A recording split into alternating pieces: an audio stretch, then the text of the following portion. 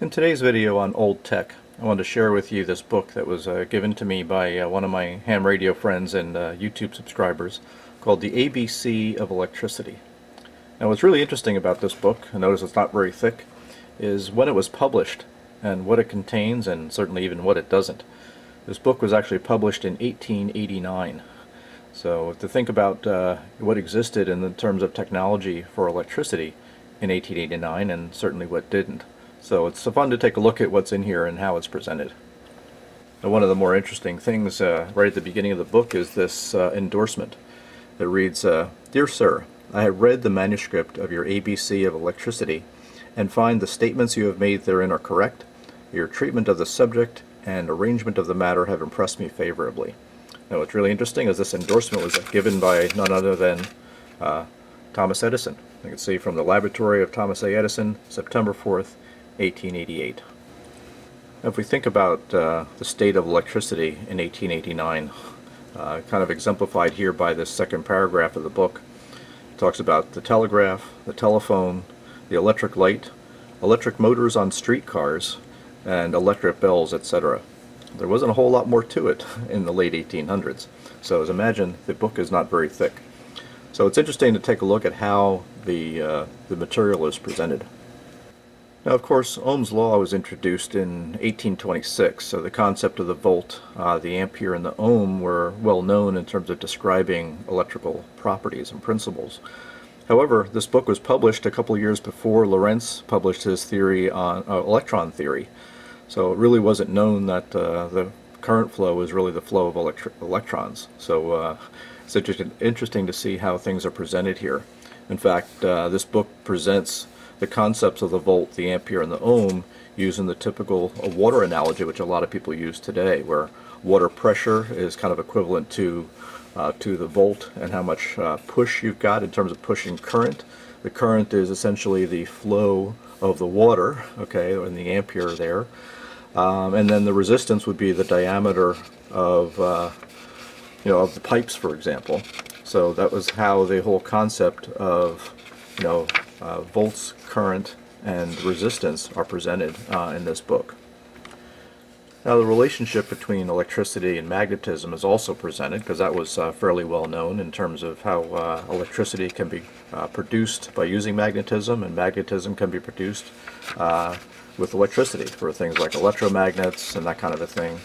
And of course, all of that led to a lot of the early development for electricity and some of the early applications. Now, the first one of those is the telegraph. Of course, the telegraph back in late 1800s consisted of a typical Morse code key and a sounder. We didn't get the familiar beep beep beeps that we hear on the radio today, but it was more of the clicking of a sounder, and just consisted of essentially a DC circuit pulling on an electromagnet to create a sound with effectively a solenoid. And what's really interesting is that the Morse code that is presented here in the book is not the same version of Morse code that is commonly used today around the world. What the Morse code that's used around the world today is called International Morse, although this Morse code here is actually known as Morse landline code, or also known as American Morse. Many of the letters are the same, like A and B are the same as they are in International Morse, but like the letters C and several others here, O, are not the same as that are used today in International Morse. The book goes on to describe the telephone and an induction coil and how that's used to create essentially a speaker. It talks about a vibrating diaphragm, and then talks about some of the microphone type of technologies. Early one called a phonomotor. I'm not sure if actually that's the way it was actually pronounced. But then talks about the carbon button microphone element and how all this kind of came together to create the telephone. Interesting quote from the beginning of the chapter on the telephone here is that not only can we talk to a person who is in a different part of the city, but such great improvements have been made in these instruments that we can now talk through the telephone to a person in another city, even though it might be hundreds of miles away. Now, the next part of the book deals with the electric light, and deals with essentially just two different types of lights, arc lights and incandescent lights. and talks about the arc lamps and how some of those were very bright, typically used in things like street signs and that kind of a thing, but had a relatively short life, some of them only 8 to 10 hours or so. And then talks about the incandescent bulb and how that typically is used in inside and things like that. But also talks about the problem of power generation, because while the telephone and the telegraph are low power devices that were typically powered by batteries, the electric lights consumed a lot more power, so we needed a different way of generating power. And then introduces the concept of a dynamo or dynamotor, which is used for essentially power generation for a power grid.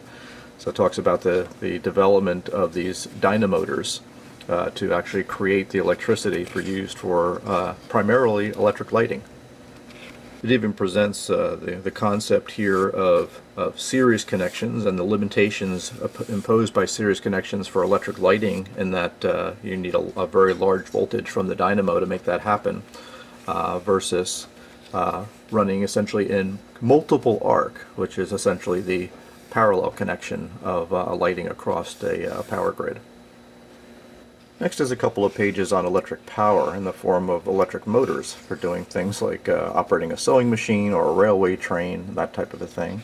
And it just presents the basic concepts of electric motors using magnetism and electricity and to essentially create rotating machinery.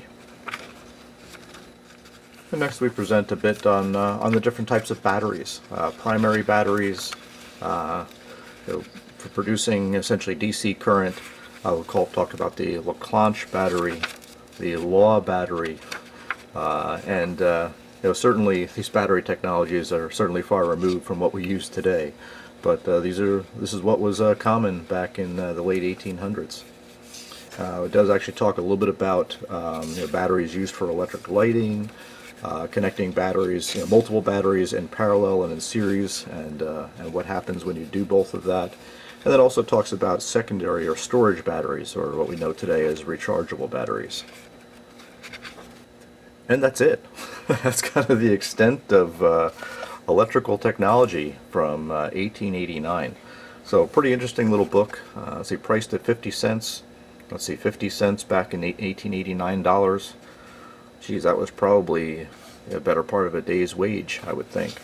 So anyway, I thought this was an interesting little book. I think I might wind up actually donating this to there's an Edison museum not far from where I live here in New Jersey, at the Edison Tower. And they've got a small museum there. I thought maybe, especially given the endorsement by Thomas Edison, that they might like having this book in their collection. Anyway, I hope you enjoyed this short little video. Not really vintage tech so much, but just a look at the state of technology, nearly 130 years ago. Thanks again for watching. If you liked what you saw, give me a thumbs up. If you haven't subscribed already, please do so, and we'll look for you again next time. Take care.